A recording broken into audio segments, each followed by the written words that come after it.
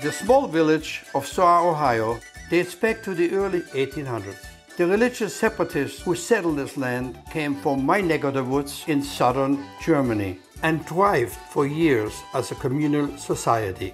In this episode, I'll be joining the great people of Zoar to learn more about the community's trials and tribulations over the years. We'll prepare some classic German dishes such as goulash, a Gaisburger marsch mit spaetzle, and Rostbraten. I'll also learn how to make the famous Zoar pretzel. All for a taste of history.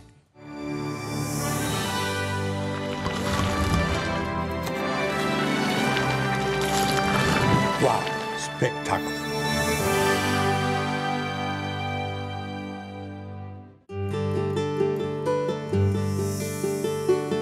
I'm so excited to be here today cooking at Zoar.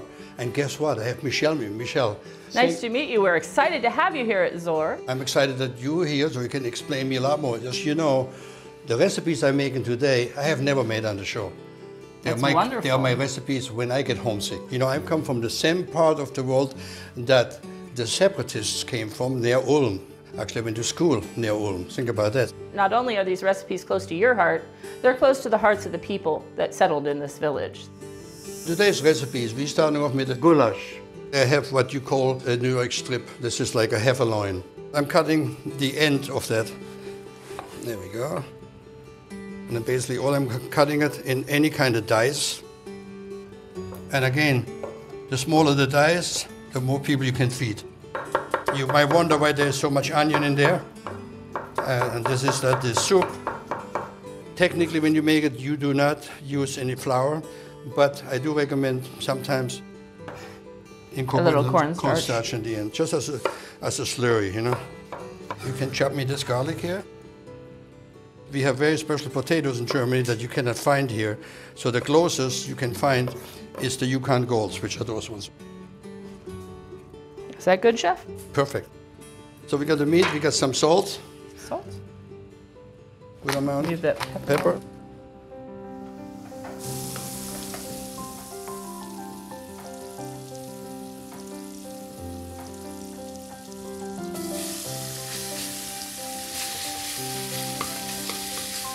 I'm caramelizing the meat. Now, obviously, this is a very tender meat because it's New York strip. You see the meat? Take a look how far it's often, that hard, I should say. It's really great. Now I'm going to put the onions into it. The onions we want to caramelize. This one over here is going to take a little bit more. Like the meat is already literally done, believe it or not. But the onions need to reduce some more. So now I'm going to put a nice big spoon of tomato paste in there. Now, as I said, paprika, you want to use Hungarian paprika for that. When you add the paprika, you got to make sure your stock is ready. At the same time, add it. Exactly, otherwise it burns. Now, in reading your recipe, you cook that down a little bit before you add the next flavor, Correct. right? There's so much heat in this one over here. We are cooking with overdrive. Red wine in there. You want to get a good red wine. This happens to be a Cabernet Sauvignon, anything like that. You don't want anything sweet in there, though. The pepper flake is like a modern invention. And some people like this really hot. Easy on the pepper flake. We can always add, you can never take out. The stock I made earlier.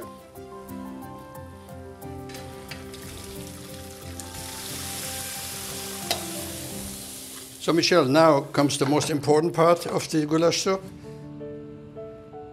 We have carver seed, stick of butter. We've just taken a little bit of the lemon peel.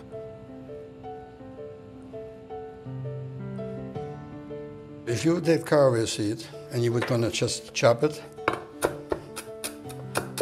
They fly everywhere. Right? So the butter kind of binds it and also gets more flavor into it. You can throw the potatoes in the soup now.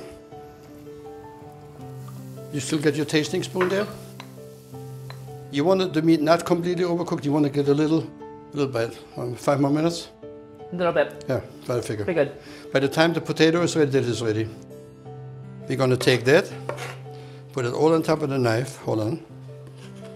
And you want to take this over there. Be careful, don't fall in the knife. You're not going to add it into the soup yet. And it's good amount of salt, and it needs good amount of cracked pepper, and it needs a little bit more of the pepper flakes. Taste it one more time. Wow. What's good? Now, when this goes in, That takes it over the top. If you never have done it before, this is the trick. I think the stove added to it. Oh no, the stove and the spirits. I feel them. Do you not feel them here? The feeling of the people that found this village. And people are telling me, keep on going, come back. So now it's ready. We can take it off to the side. It's going to simmer a little bit more because paprika is very dangerous. If you leave this under fire, you walk away 5 minutes, it could burn. It settles to the bottom. It's like curry. Then I'm going to show you how Black Forest style spaetzle are made off the board.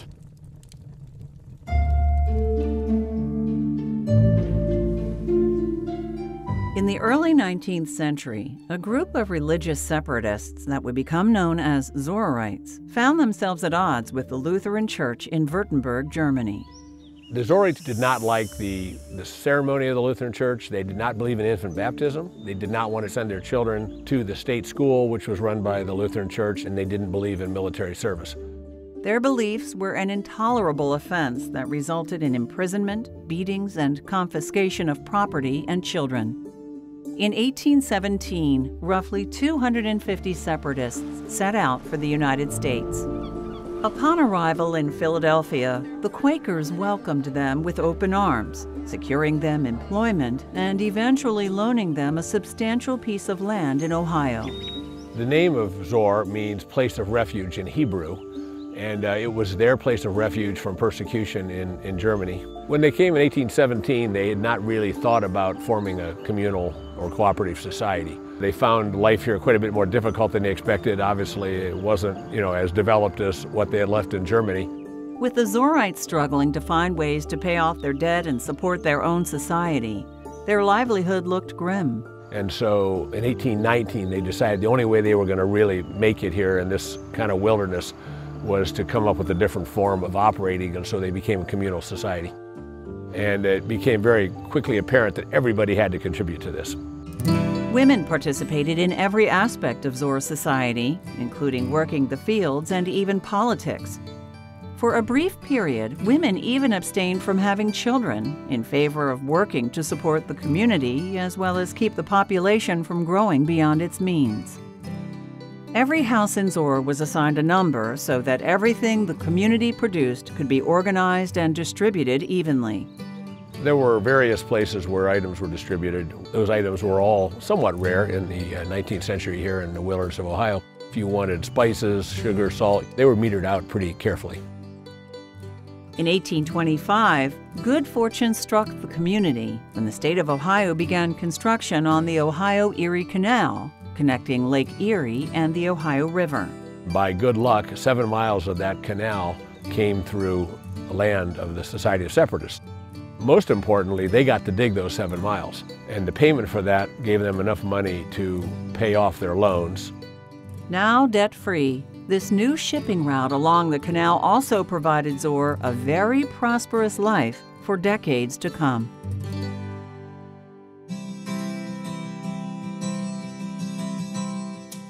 So Michelle, welcome to the Spaetzle workshop. Well, I'm excited about this because I've seen you make it before, but I've never been able to perfect it. Let me tell you something. This is like, we call it motherhood and apple pie in the Black Forest. And nobody, now obviously, but in the early days, nobody would make it different than off the board. And any restaurant, and when I was an apprentice, there was a job every day. 3 of us, 4 of us, we would have a stove a little lower than that, big pot. And you stand there and you talk stories and you just go, go, go, go. And when the pot is full, you take it out, and then you and I discussed it before, the water. Yeah, this door back here is actually the laundry. The spaetzle that they would make for lunch, that water would be used as their starch. The trick to make a good spaetzle is the flour. So it's a high gluten flour. And basically what you're doing is, in making the spaetzle dough, you awaken the gluten. And crack a bunch of eggs right in the well. About 10 of them? Uh-huh. Nothing but fresh nutmeg ground. And then salt, a couple pinches of salt. So now all I'm going to do is slowly mix it all together. Notice I have no water in there yet. Correct. And the less water, the better for the spaetzle. You can give me like a half a cup of water in the whole. That should do it. The water helps to dilute it. What consistency are we looking for, Chef? Elasticity. Elasticity? Working up that gluten. So we let it sit for a little bit, and then we go back into it again, give a chance of the flour to moisten. It's pretty much there already. Do you want me to check the water, Chef? Please. It should be ready. Oh, it's wonderful, Chef. It's perfect. Put in a little bit of oil, like 2 tablespoons, not even. There we go, put this away. Okay, so now you see the board I got is beveled on the end. Now this you can use a knife, you can use a spatula, you can use whatever. It really makes no difference. The thing is you put your board, make it nice and wet on both sides, and then you load up this gorgeous dough on top. So now, when you have it in there, you go and you work your dough towards the front. So then you go like this one more time, and then you take it off the edge. So you take it again like that, come down, and you just shave it down. And then the other thing is, when you make it, you'd always want to try to make them unorthodox. Otherwise, you could just buy them in a jar. Just buy them in the store. So good, like so. This shows the handmade. Exactly. And the flavor of those are spectacular because the amount of eggs we put in there. The name Spätzle comes from sparrow. A Spatz in German is a sparrow. And when they first named it, nobody knows when it happened, they see the sparrow building his nest with a huge piece of hay. As this spaetzle cooks, it looks like the long piece of hay. Where I come from, this is our lifeline. No Spätzle, sure. you can exist. Now imagine that and a spoon of the goulash on top. Ooh. You see, the dough is even, it gets better as it sits a little bit more. You can see it. You saw me, it blew bubbles when we took it out. Ideally, I say if you make it, give it maybe, say 15-20 minutes rest. Voila. Chef? I guarantee you're going to pass the course before the day is over. Under your close watchful eye, Chef. No problem, you got it. You got it. Little thinner. From Walter. Good Vol, Chef Staib. Welcome to the Canal Tavern of Zoar. This is our restaurant here. It was built in 1829 by the Society of Separatists to host people that came in on the canal boat.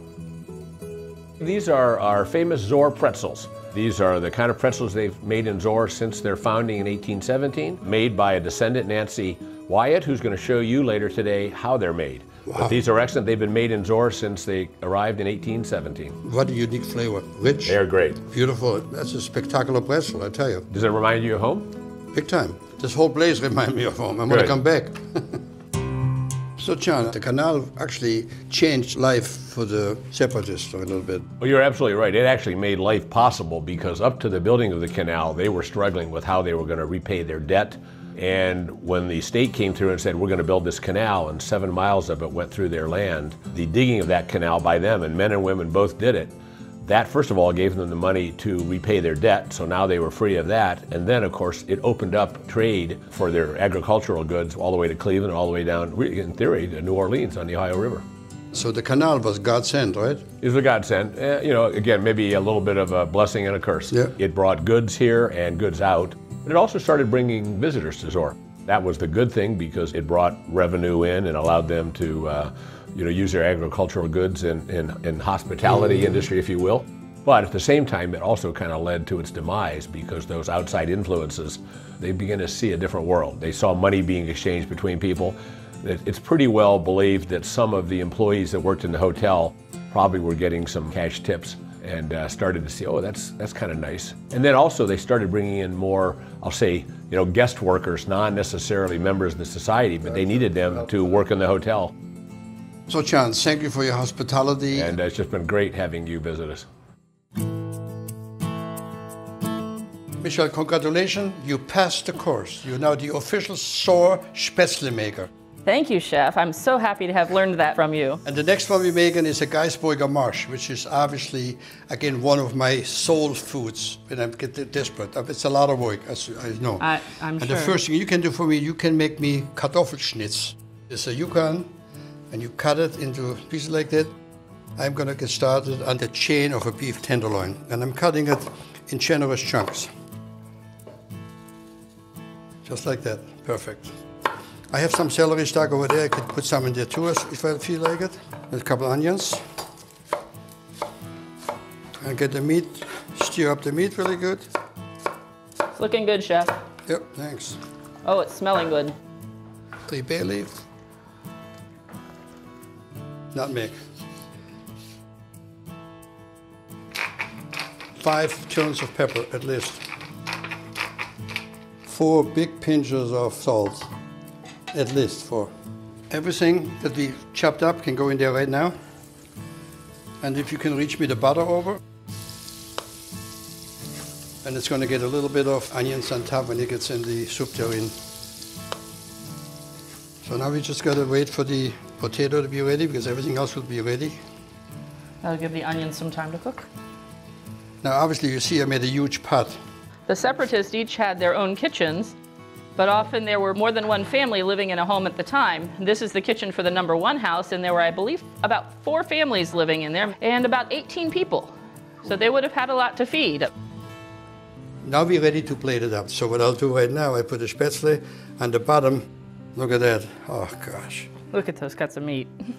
All I'm going to do is cut a little bit of chive. All right.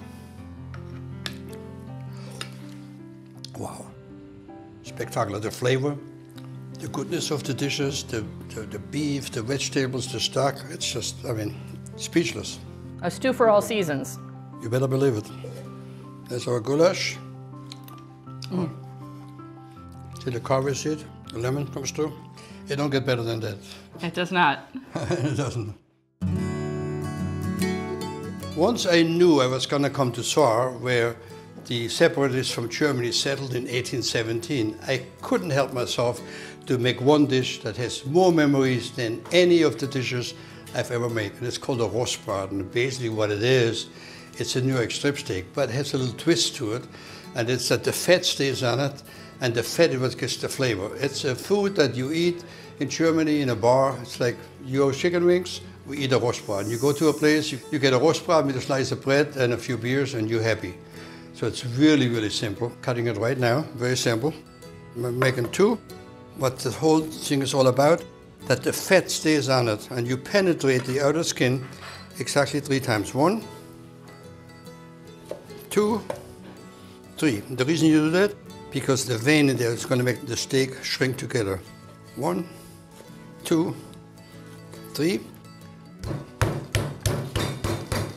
You pound it out a little bit. Just like that.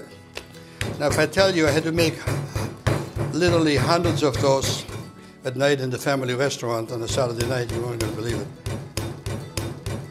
And now all I'm going to do is get salt, good amount, both sides, and pepper. The flavor of that is very nostalgic. You have the rostbraten plain, like I have in front of me, or zwiebel, which means onion, on top. But like I said, normally nothing else with it. Rostbraten number 1.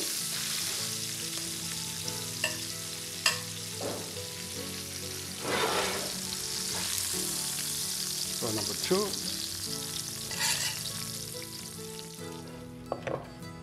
There we go. And a little bit of parsley with a slice of bread. Oh.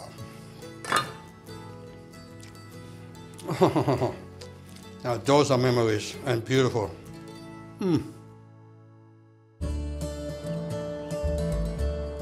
Todd, it's a pleasure to meet you. Chef Staib, welcome to the Zoar Tinsmith shop. You know, this is my first time that I met a what do you call yourself, a tinsmith? Well, I'm a tinsmith. There's also tinkers, who were the people that repaired the tin. I'm the actual person that makes it from the beginning. The tinker's not like Tinker Bell though, right? No, not like Tinker Bell, just tinkerer. That was the metal at the time, right? Yes, the primary method of the vessels in the kitchens from the period was the tin. The Tin Man was the Tupperware man of the 18th and 19th century. I remember in Europe that the tin guy came and refinished your pots. Yes. I mean, this is no, I mean, people don't even realize that. Yes, and there's still tinkers that travel around Ireland. I'm making a Christmas angel for a tree topper for you that you'll be able to take and place on your Christmas tree this year. That's very good. It's completely handmade and hand folded. There's no soldering or anything to make it work. So what I did was is a rough cut shape of an angel. I'm gonna let you finish this piece right here for me, just like cutting a piece of paper. All right, let me see if I can do that. It's not like cutting a noodle dough. Not like cutting a noodle, no sir. And now it's ready to go. I have what's called the Zoar star. It's a 7-pointed star. So basically it becomes the outline.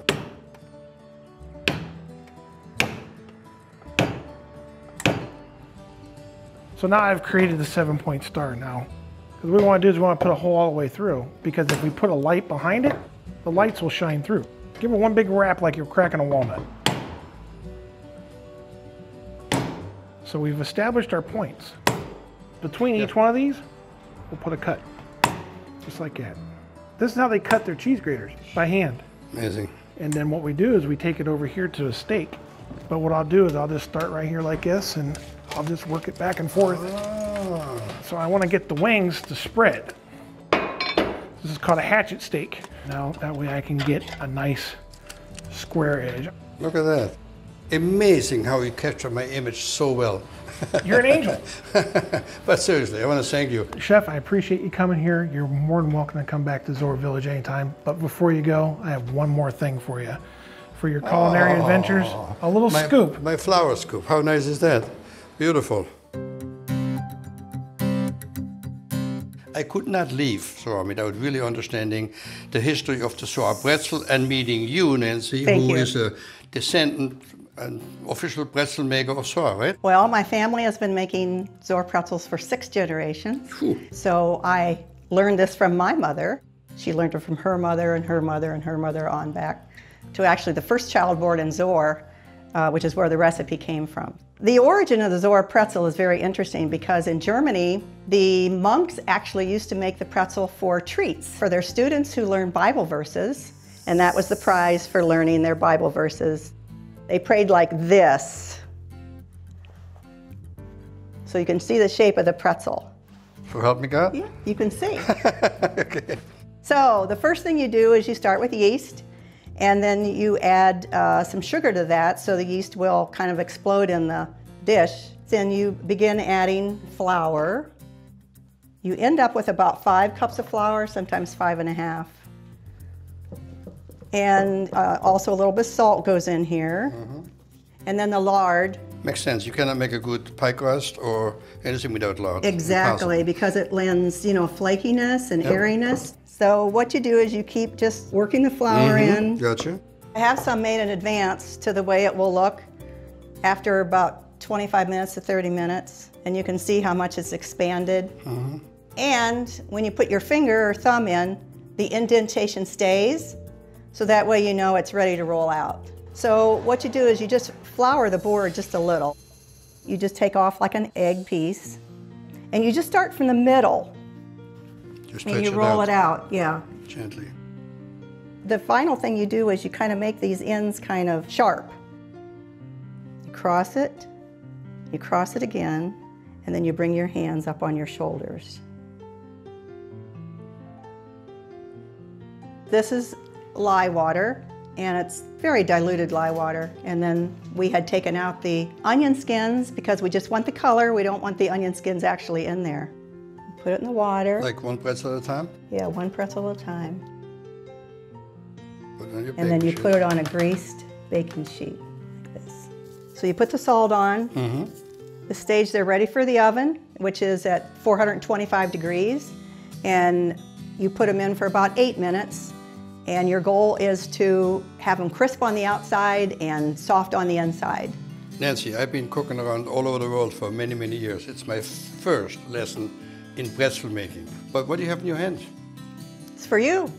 It is? Yes. Gosh, you're some hostess here. I learned how to make a pretzel, show me everything, and I get to sip a beer? Exactly. Fantastic, Yes. I tell you. That's a Zoar tradition. Wow, what a great combination. All this for a spectacular taste of history from Zoar Village in Ohio.